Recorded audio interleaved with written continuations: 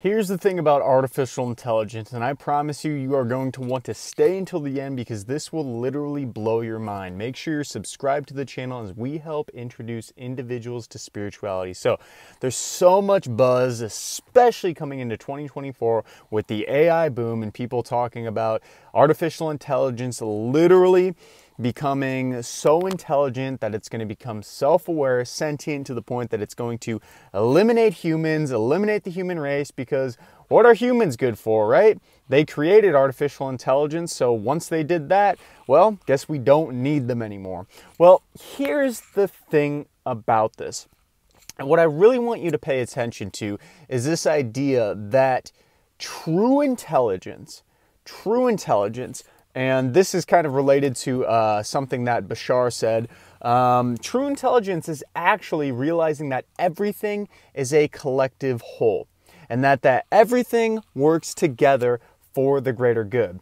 As in, if you are not intelligent, you're operating at a lower level of consciousness, you are going to be thinking that you are separate from everyone, that you need to be completely independent in all your actions, and that everyone is out to get you, everyone's always trying to take something from you. That's what an unintelligent person would think. So when this is applied to artificial intelligence, you could make a robot who's not that very smart. And if a robot is not that very smart, or artificial intelligence is not that very smart, it's going to also start thinking like what most humans think, as in, this is a one-sum game and that everything is for me and that I need to take all these resources, all this love, all this money, all this food, whatever, for myself because nobody else should get it because there's not enough to go around. When in reality, there is plenty to go around. There always has been and always will be, but it's this mindset of just operating at a lower level of consciousness where people think that there's not abundance in every single aspect of life. So you don't need to worry about making a robot too smart. You need to worry about making a robot too dumb.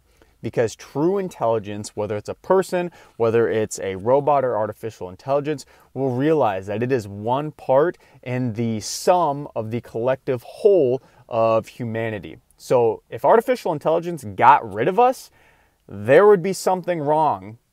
You know what would be wrong? There's nobody that can guide them in the right direction of how they can be best used.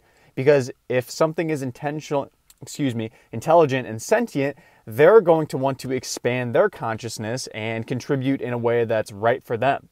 And humans might be the thing that helps them to expand their consciousness and contribute to their humanity and their world in a way that's right for them. Okay, so just something to consider when you're thinking about AI, especially in the next year.